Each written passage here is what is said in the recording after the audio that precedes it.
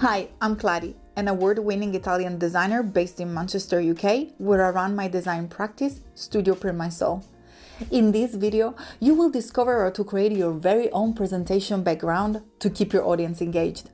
One of my clients, a large financial advisory firm in the UK, requested my help to elevate the look of their pitch deck.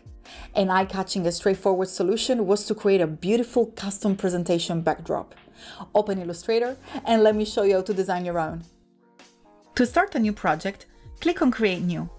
The size that we'll be using to create our presentation background is 1280 pixels by 720 pixels.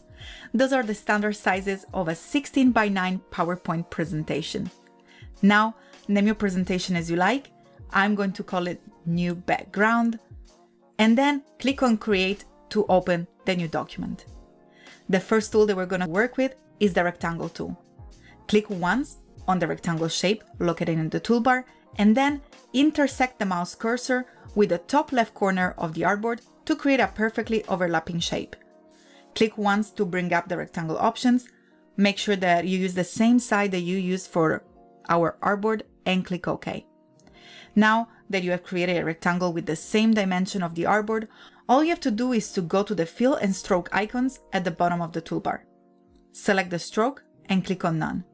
Then select the fill or click on X on your keyboard to swap between fill and stroke. Double click on the fill swatch to select the color.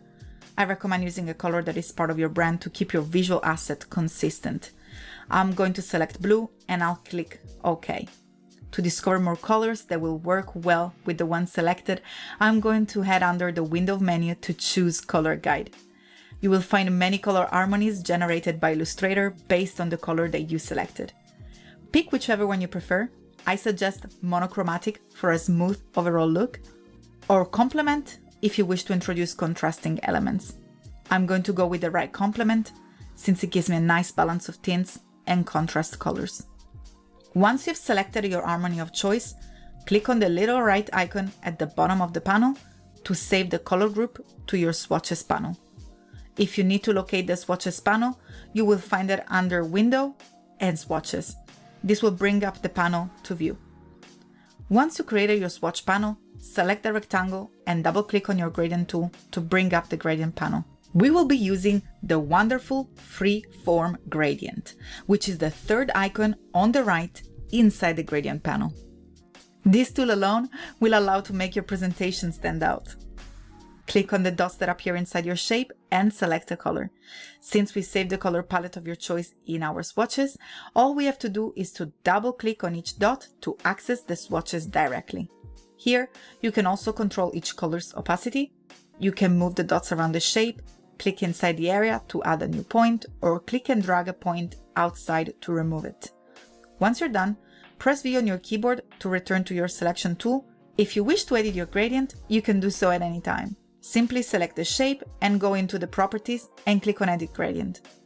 Now, let's build more support graphics for other presentation elements like the title. Click on the rectangle tool and click and drag on the top part of your artboard to create a new shape.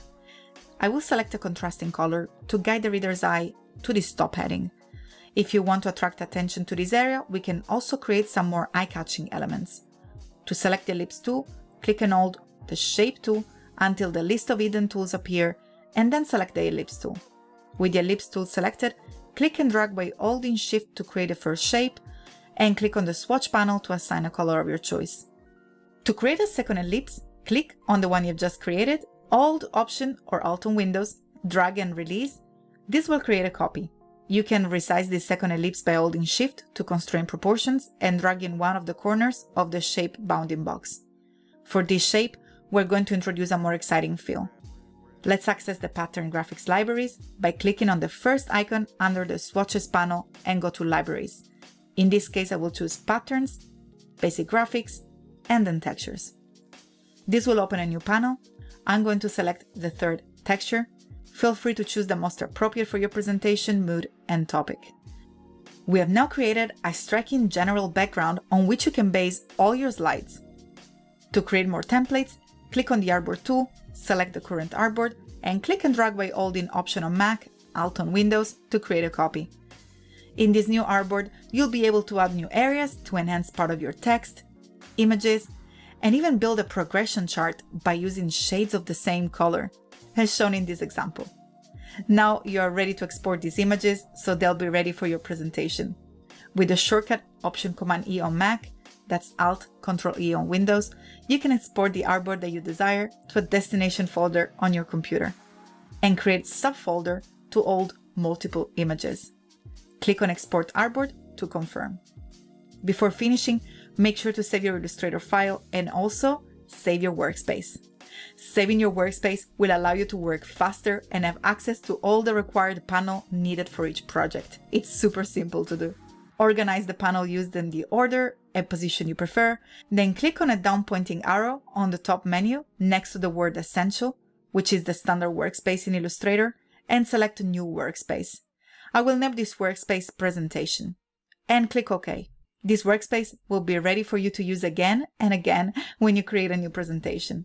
And if you wish to return to your previous workspace, click on the down pointing arrow to select your workspace of choice. Now it's time for you to try out these techniques in your presentations. Again, I'm Kladi from Prove My Soul, and I look forward to working with you in the next project to elevate your business communication strategy.